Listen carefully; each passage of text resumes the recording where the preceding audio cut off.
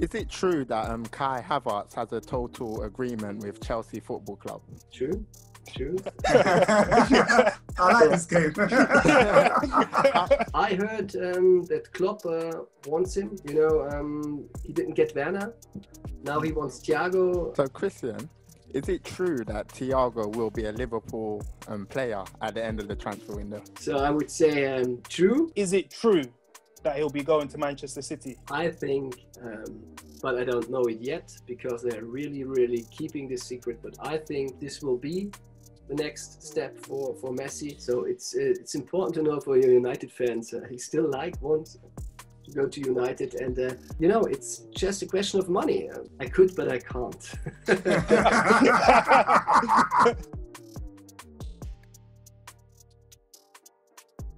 Hello, listeners, and welcome back to yet again another episode of the Beautiful Game podcast. As ever, I'm your host, Budge, joined by my faithful two co-conspirators, Dot and Dej. Gents, how are we doing? Very well. Good. How about you, Dej? I'm doing very, very well. Lovely day. So let's get it started, bro. 100%. So we are, of course, also joined by a very special guest. We're in well-esteemed company. Our special guest is chief reporter and head of football for the Bild Group. He's responsible for reporting on FC Bayern and the German national team. If you're talking about people who have been performing at the top level, but for decades and decades, you need to look no further to this gentleman. He's been reporting on FC Bayern since 2000 and has accompanied the German national team to all tournaments since the 2004 European Championships. We've, of course, seen him get up close and personal with some of the biggest names, not only in German football, but also European football as a whole. He's a man of very few words, and often he's only ever going to tell you if it's true or not true. And so without further ado, we welcome Christian Falk to the platform. Welcome, Christian. Welcome, Christian. Thank you for the warm welcome. It's a pleasure, Thank you very Christian. much for your time, Christian. We appreciate you. We know you're busy at the moment. You know, you've got calls coming in left, right, and centre. So we're not going to take too much time. We're going to get straight into it. Dot, kick us off. Yeah, so Christian, is a similar question to what I asked Fabrizio Romano. How have you become this transfer guru, putting out news saying whether it's true or false? How is that brand, come of age? I think I'm doing the job since 20 years, and I think the best news are always the transfer news, because every fan is looking at it, who is coming, who is going, and I love this. And now in the new modern times, you can do it very, very quick on Twitter and Instagram. Years ago, which feels like ages, you had it to wait one day, and then I was working and was writing, and then perhaps in the evening I could get a newspaper from the next day, and you see, oh, how does it look like? But now the business is a little bit faster. So we do it everywhere. We write then the articles about the news we did on Twitter. So something changed, but it's good fun, and there's so many news that sometimes you already mention it. Perhaps it's better to make just one word or perhaps two. So you're very quick. No, that's a great insight, Christian. I'm going to kick things off. Thiago Alcantara. I was actually speaking to a Liverpool journalist, this morning, and I said, what's the insight into Thiago's deal? What's happening? And he said, to be honest, the club are being, they're playing like poker, but the man to ask is Christian Falk. So what's happening? So this guy was true.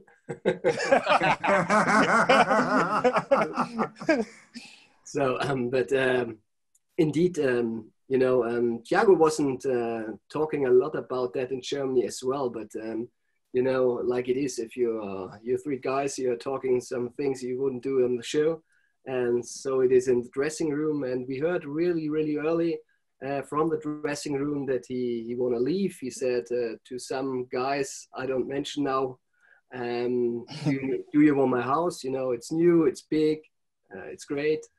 And so we said, okay, there's something happening. And we heard that it is Liverpool. And his problem is that he has to bring the fee, because Bayern Munich wouldn't like to leave him, because I don't know if you know it, and that he was quite, it was really everything done. He just had to sign his contract. First of all, Bayern Munich said, you can stay for 3 years. He said, no, I want to stay 4 years. And Bayern Munich said, oh, we give you 3 years plus 1 if you play 30 games. And it was going on and going on. At the end, Bayern Munich was saying, hey, if you get 4 years, just sign. And then he said, I have to ask my wife again. After that, he was coming back and said, no, you can think I'm crazy, but I won't sign and I will leave. And the club accepted. And he didn't tell anybody official where he's going to, but he said goodbye now at the party with the players on Sunday. He said it again when they were coming back to Munich on Monday, and he was walking around in the stadium, nearly crying. It was his way of saying goodbye. And we know from our club, because like Liverpool, there are no official things who they say about what's going on, but they're waiting daily of the offer from Liverpool, and they're really excited which numbers are in, because this is an important point. So are Liverpool in for Thiago? Yeah, Liverpool, I heard that Klopp wants him. You know, he didn't get Werner. Now he wants Thiago. I think he's a puzzle for his system, which is very, very good. You know, Thiago, when he was going to Munich, he was already technical perfect. Now he's also good in defense. So I think this is a key player Liverpool could need. But I don't know if the club gives Klopp the money to pay Thiago, because we know that Bayern Munich expecting 30 million euros for the player. And I'm not sure if Liverpool will bring it immediately. Yeah, another thing I wanted to ask is, are Bayern, you know, do they know that Thiago is definitely going to leave, or is there any chance of him signing a new contract? No, I don't think he's signing a new contract, because from the bosses, nobody asked him again, because if you say no, it's no.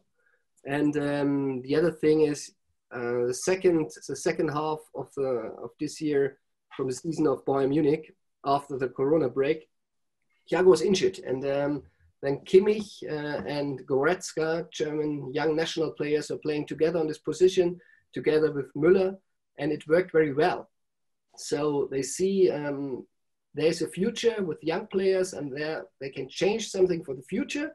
I think they would have been very, very happy if Thiago would have stayed, but they saw how the future can look without Thiago, and it worked very well. And, you know, at Bayern Munich, it's always a big thing to keep German national players in this club. This is the soul of this club. And of course, we need fantastic players like Lewandowski or Koeman, who are coming from foreign countries. But I think this is the point why Bayern Munich is always very good, that they have these people to hold the club together. So I think this is sometimes perhaps at City a problem, where you don't know who will play next year, and there's an identification with the club. And that's why I think they're not happy that Thiago are leaving, but nobody's crying. So Christian, is it true that Thiago will be a Liverpool player at the end of the transfer window? So I would say true, with the but, because I don't give Liverpool the money, and they have to spend it. So you know, he has just 1 year contract left. 30 millions are in this times a big amount of money, and he's now at an age where he's not signing so many contracts after that, so you won't earn any money if you sell him again. So this is a point which has to be cleared, but I think it will happen. And both clubs are in talks at the moment? The last information I had, I can't say now when, but it's not so long ago, was that Bayern Munich is still waiting for the offer, so they wait. Christian, staying on the topic of Bayern Munich, and funny enough, a player that formerly played for Liverpool in Philippe Coutinho. Now, they as far as we're aware, have decided not to exercise the option to buy Philippe Coutinho. And I guess I really wanted to understand the reasons behind that, because he's not had a bad season over in Germany. You know, he I guess fits the profile of a player that can continue to do well. He's at a good age. And of course, with sort of Bayern now, not necessarily restructuring, but they're going into a new phase in terms of their squad. Why they wouldn't decide to sign Coutinho? The answer needed just 2 words, Thomas Müller. So, you know, this season you saw again how important it is such a player you have, which was a talent from your own club. He's really the boss in the dressing room. He's the boss on the pitch. And I know it's looking sometimes a little bit funny how he's playing, because he's not a Messi and he's not a Thiago, but his technique is so efficient, you know. If you get the ball in front of the goal, you can be sure he will do it. And there was, at the beginning of the season, it wasn't Hansi Flick, which was the manager of Bayern Munich, it was Niko Kovac. At this time, it seemed that something will happen, what every fan would say, please don't do it, that Thomas Müller would have leave this club. In winter, he was talking with the bosses. He said, hey, if the situation doesn't change, I go away last year. And the situation changed. You know, Flick was coming and said, oh, no, he's my man. He knew Thomas Müller from the World Cup. That was Flick, the assistant coach when we were world champion. And, you know, in the middle, if Thomas Müller is playing, there's not much space for Coutinho. They brought him also on the wing, for sure. But this is not his main position. It works, but it's not this what they wanted to do, because for this reason they bought another player. It's Leroy Sané. You know him very well in England. And to be true, if it would have worked already last year, and Leroy Sané didn't get injured, Coutinho would have never been signed. So they didn't go for Coutinho because they wanted Coutinho. They went for Coutinho because they didn't get Leroy Sané. So it was really, really clear that they won't buy him, because the amount of money which was in his contract, I think it was 120 million euros, I remember, to sign him this year. Now it's not the same price anymore because of Corona also. But they knew that they will sign Leroy Sané next year. And they have Leroy Sané, and they're happy with Leroy Sané, and he will play now on the wing. In the middle, there is Thomas Müller playing. Not much space for such an expensive player. Continue, you know. No, that's a great way to, you know, move into my next question. Lionel Messi, there's reports saying that his 20-year marriage to Barcelona is ending in divorce, that he apparently sent a fax saying that he wants to leave the club. Is it true that he'll be going to Manchester City? I think, but I don't know it yet, because they're really, really keeping this secret. But I think this will be the next step for Messi. Even they don't say anything about it. You know, I know for sure Bayern Munich won't buy him. My dear colleague Fabrizio says he's not going to Juventus Turin either. So there are not so many clubs left where first they can pay the price, and we talk about his salary. And Messi won't leave this club to build a new team like Chelsea, which can win in 3 or 4 years the Champions League. He will go to a team where he can win it next year also. So I think Pep Guardiola and him, there's a special connection. It wasn't always so good like everybody thought, but they have the same philosophy. Messi sees that at City he can win the Champions League. Pep will build the team around him. So I think this is what happened next. Wow. Christian, I also wanted to ask you, going back to Bayern, there's 2 players that come to mind in particular, that there's been some, rumours in papers about them potentially not extending their stay at the club. And that is the current centre-back partnership of both David Alaba and Jerome Boateng. Now, of course, both of those guys have been integral to the success of Bayern over the years. And could we finally see both of those after such illustrious careers at the club, or will the club offer them new deals?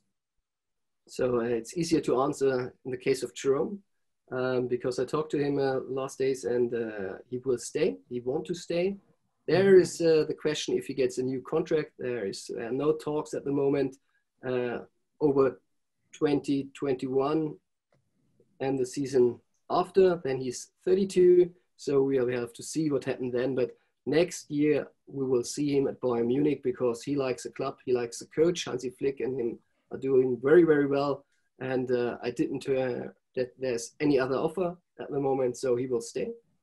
At the moment he's on holiday, so he can relax, and he's a little bit injured, so perhaps he's not the first day in the training, but 5-6 days after Bayern Munich is starting again, he will be there, and he's important. We saw it in the Champions League.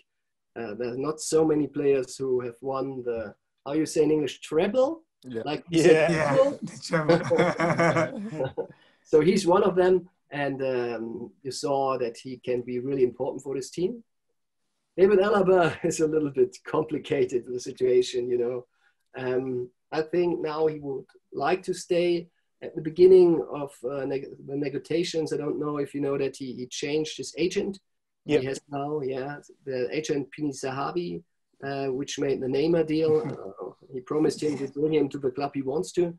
The clubs he wants are Real Madrid and FC Barcelona, so it's not the best time then to go to these clubs because they won't pay the price. Barcelona has really big problems now. Don't need a defensive player at the first choice. Real Madrid, I heard, is not willing to pay so many millions at the moment either. So the only step which would be possible, no, there are two. One is the Premier League, of course, and the other is Paris Saint-Germain. After the final, I don't think he's going to Paris Saint-Germain. But also before, it was not his first target. And there's a little interest from the Premier League, for sure. Arsenal and Chelsea? He wants to win the Champions League, so I don't think it's the next step for him. But City was also talking with the agent, or better to say the agent was talking with City. So trying to make a swap deal with Leroy Sané, that wasn't possible. I think Alaba really would like to stay, but it's a big question about the salary. I heard the agent said that he wants over 20 million euros and not 21 and not 22, really over 20 million euros. Wow. So Bayern Munich won't pay this price. And they were also talking in Lisbon. They were talking before in Munich. In Munich, the parties were getting very loud. So now the next meeting was a little bit more quiet and more friendly. So I think both sides now try to find a solution. Otherwise, there's just for Bayern Munich the bad reason that there's still one year contract left, and in 1 year, David Alaba can sign every club in the world he would like to go, Real, Barca, and any Premier League club, because then he's free, and he's young, and he's experienced, and he also won the treble twice. So this would be a very dangerous situation for Bayern Munich, and I think it wouldn't be also a good situation for David also, because it's never good to have not a clear future in this age. You know, there's Lucas Hernandez sitting on the bench behind him for the same position. Bayern Munich paid 80 million euros, which are peanuts in the Premier League, but the second most expensive player was just the half of the price in the Bundesliga. So it wouldn't be good for both sides, I think. Yeah, so staying in Germany, Christian, I want to talk about Jadon Sancho. We had Fabrizio Romano on the platform a few weeks ago, and it was approaching, here we go. But now it seems like things have stalled. So what's the update? What's the latest news on Jadon Sancho to Manchester United? So it's important to know for your United fans. He still wants to go to United, and I think it's just a question when. We talked already. I was in a Zoom call with Fabrizio a week ago, and we were also talking about this topic. And it's just a question of money.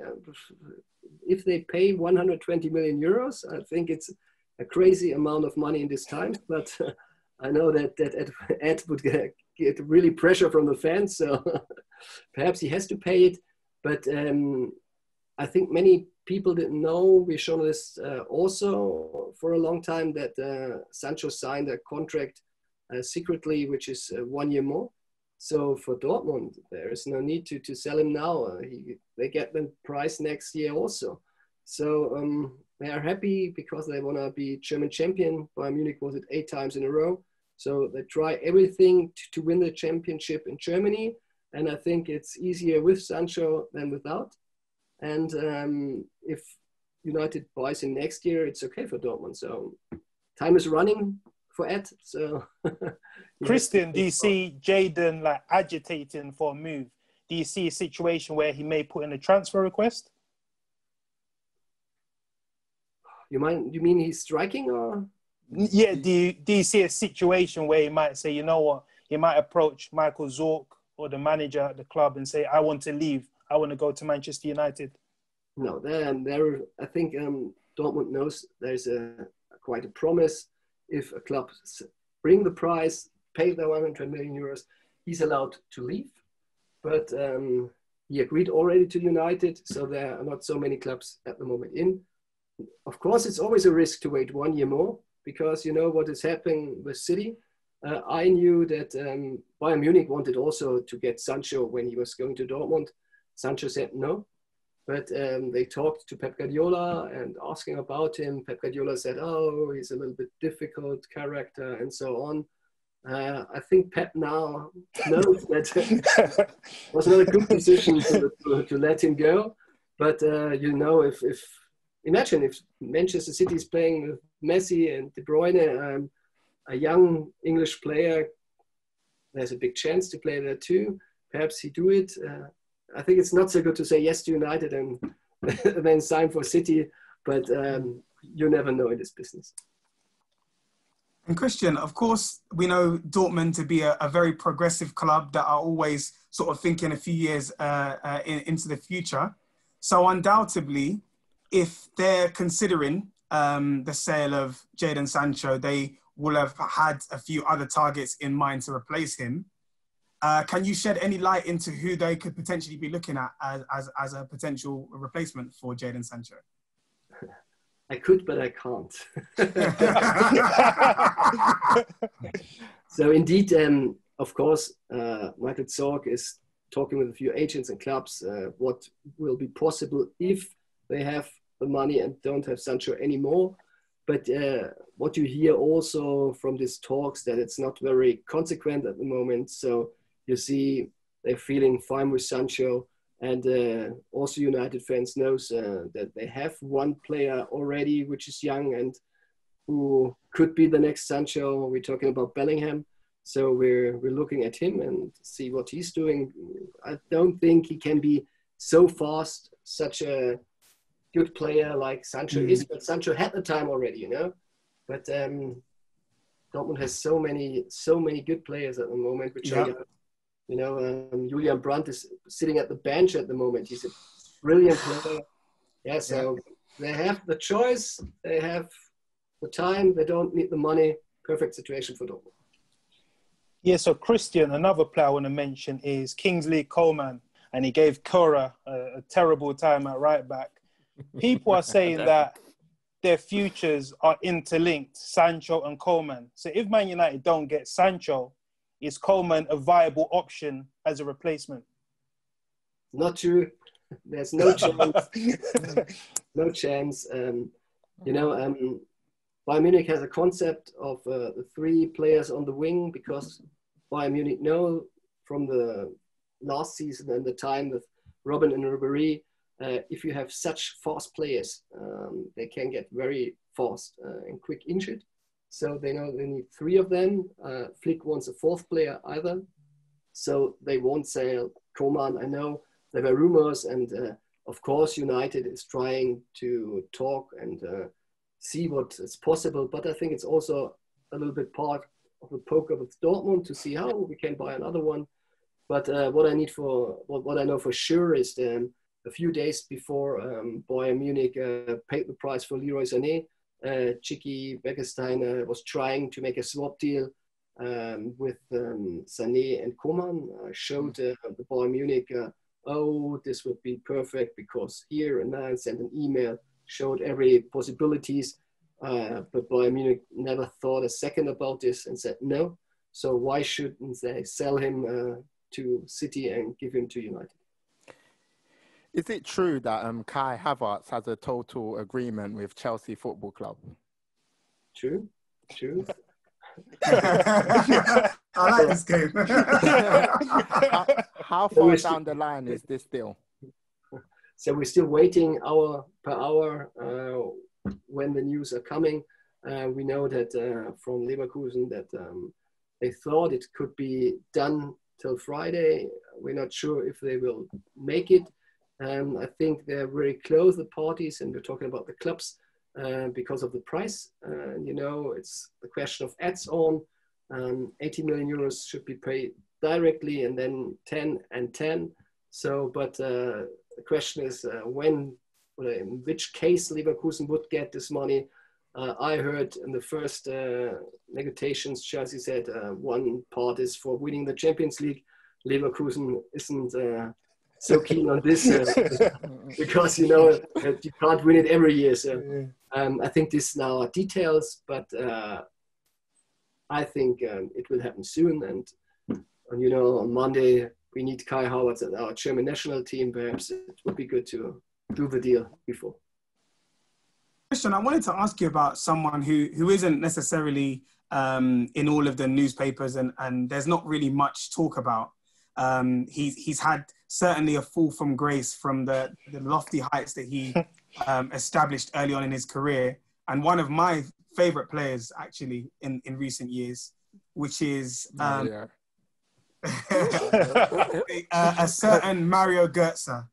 Now, of course, he just recently, ended his contract at Dortmund, and there's no talk about where he could potentially go next. So what next in the career of Mario Götze? So perhaps we see in France next year. So I think there are talks with Monaco at the moment. I think it would be a good solution for him. Niko Kovac speaks perfect German. He's Croatian, but born in Berlin. He knows what Götze can do if he's on top of his level. So it's a little bit difficult in the moment for him because he didn't show it at Dortmund. It's not ever easy to return to a club. So it's not the first league. Before he go to Bayern Munich, he had the chance to go to Liverpool. He said no. I think at the moment, Liverpool is not interested. So, on this high level, I think there's no club for Götze at the moment. But Monaco is a club which always is possible to play in the Champions League in a good year. It's a lovely town. You're by the sea. Of course. Yeah. He has a pretty wife which loves to live. I think that was also one of the reasons he didn't want like to Liverpool. But I love Liverpool. I like the pubs. But I think if you're Miss Götze, perhaps you're not so keen on the pubs.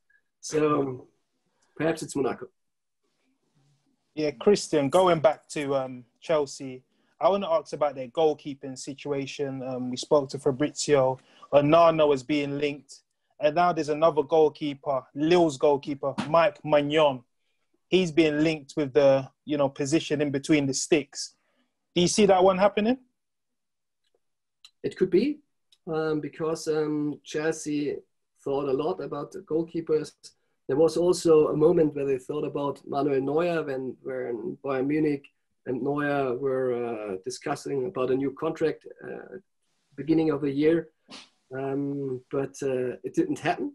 So because Neuer signed a new contract we're very happy about it. I know that Atletico said no for Oblak. I think Chelsea would like to have him, but he's really expensive also. So, you know, on this level to get a really, really good goalkeeper, there are not so many solutions left. Another player I wanted to ask about is Houssem Aouar, the Lyon Dynamo. We've seen him in the Champions League, put in some devastating performances. I know Juventus and Man City were being linked with him. Do you believe that he will leave Lyon this summer? If there's a serious offer, I think that will happen because Lyon is not so big at the moment that they can say no. But, you know, there were the same rumors about Bayern Munich, and I know for sure that this was not the idea at the moment. And that's why there's so many rumors at the moment. You know, let's talk about City, or if they get Messi. You know, it's just every club has a few targets at the moment, and it's not the time to do it all at once. They have to do it step by step because the money of the fans in the stadium is not there. So let's wait and see. But I don't think he's one of the first targets on the market for the big clubs. Christian, I wanted to also ask about another defender who really, I think, announced himself on a big stage and really had a lot of potential suitors paying attention to him with his performances in the Champions League. He's a young centre-back at RB Leipzig, Deo Upamecano. Now, again, this is sort of all rumours, but he had apparently a release clause in his contract, and that potentially may have expired this season, but then next year maybe there's an opportunity for him to leave RB Leipzig for potential suitors. So could you just clarify that, and do you feel that he could potentially leave this summer or next summer? I think he won't leave this summer because if he would like to leave this summer, he had the chance to do it already. So I think it's a little bit like Timo Werner, you know, there was the same situation. He had a clause, he extended the contract and had a clause again, which was a little bit higher, and left 1 year after. So I think this is not the year Upamecano will leave. He can play next year Champions League with Leipzig. They have done very well, I think, and it's a big chance for a player like him to get more experience, and then he can do the next step.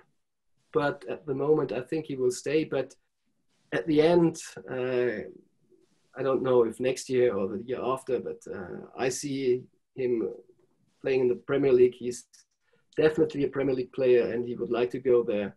So, but perhaps Bayern Munich buys him. And Julian Nagelsmann, he's been someone that's, you know, been dubbed to take over one of the Premier League clubs in the future. Is that anything you can shed light on? I didn't get the name now. Julian Nagelsmann. Is he not saying it correctly? Is he not saying it correctly? He didn't say it with the English accent. Yeah, the English accent. It's I say it's like Upamecano. I don't know if it's this year. You know, I don't think that so many transfers will happen this year. I think it's a year where they do the big transfers, because there's now a big chance to get some players. But I think players which are not so expensive at the moment, they have to wait a year more because the big clubs are taking the money they have and put it on one big name and not so many. So we have to see, but I didn't hear that it's done, or if I can't say here we go, and I can't say true at the moment. Another player I wanted to ask about is Leon Bailey, the mysterious case of Leon Bailey. He's someone, he's changed his agency recently. He's gone to Colossal Sports, and there's been rumours saying that he might be coming to the Premier League. Do you believe that's true? If you have a club who will pay the price, then it's true. But do you know the price or the ballpark figure that Bayern Leverkusen are looking for his services? To be true at the moment, I think it's getting cheaper and cheaper. So you know, if you don't play at Leverkusen, so how do you want to play in a Premier League club on the top? So I think if somebody is coming and paying 30 million, 25, I don't know for sure. You can talk. Normally, you have to pay more. But he did a few things which weren't very professional, making party and going to parties where it's Corona. So difficulty. I think it's good for him to get a little bit calmed down, playing football, playing good football, or just not sitting on the bench. Then you can do a good job also in Premier League. Christian, another thing I wanted to ask was the German managers. You seem to be producing elite level managers. We've got Jurgen Klopp, Julian Nagelsmann, Thomas Tuchel, Hans Flick. What's going on in Germany that's allowing you to produce these top managers? No, I think we are really lucky at the moment, but there is not one reason why there are so many at the moment. And because every manager of these names is completely different. You know, and Tuchel, Pep, you know, they are really our friends. When Pep was in Germany, I don't know if you know the story, when they were meeting in a restaurant and they were talking, and then they were beginning to make tactics on the table with salt and pepper. And so they're really football nerds. So everybody knew that he's a brilliant coach. But now he showed that he can also be a good coach with big stars. Bayern Munich nearly took him after Ancelotti, but then Heinkes were coming back. So they said, now if we have Heinkes, we know he's the right man in the situation. So Tuchel signed at Paris. So, but we saw already what was he doing in Dortmund and in Mainz. He will be good. Flick is a big surprise. I know him from the national team. Everybody knew that he's very, very good, but now he showed it also in the first row, which wasn't clear that he will do it. And but now you see, we have a German expression. A colleague from the BBC didn't know the English word from. I said it's a man catcher. I don't know. I think you don't have the expression in English, but what it means is that he can catch people for him. So Jurgen Klopp is the biggest one you ever saw. But Jurgen Klopp does it in another way, very enthusiastic way, how he catches people for him, for his way. Hansi Flick does it a little bit in a quiet way. And so you see he's also completely different. Jurgen Klopp is completely different, like Tuchel. And then you have Nagelsmann, which is a very, very interesting character. He's so young and he's so self-confident in this age. Crazy. I'm really impressed. I think he will do the next big step soon. Perhaps then, I don't know if you know that Real Madrid asked him already a little time ago. So you see what future he could have. So, but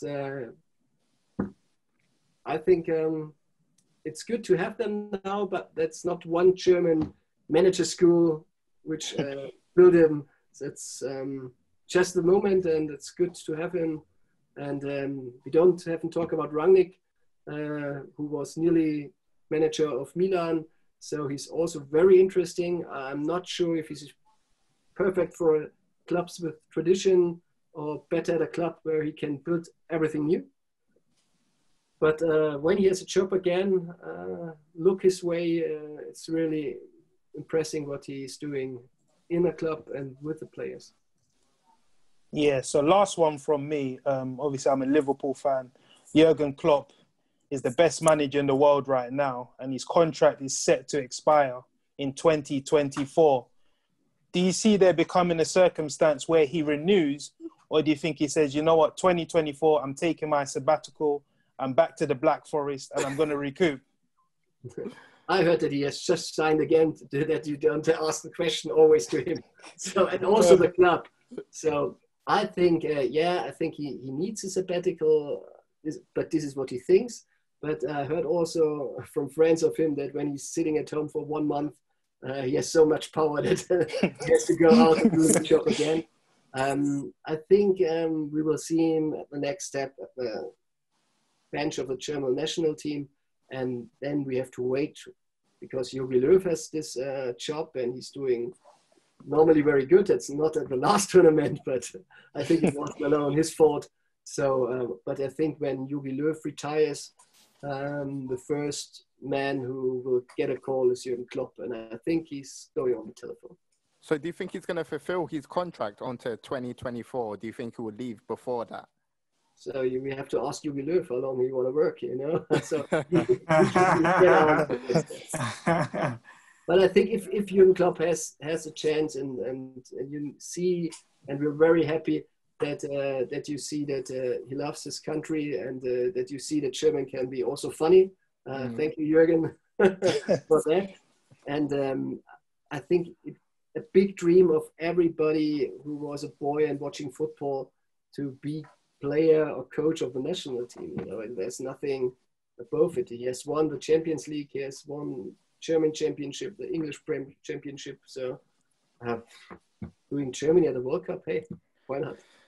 Absolutely.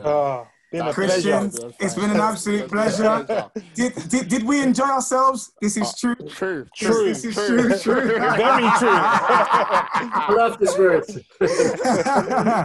So thank you very much for coming on and taking the time out to speak with us, Christian. It's been an absolute pleasure. And of course, one that we know all of our listeners and viewers will also enjoy.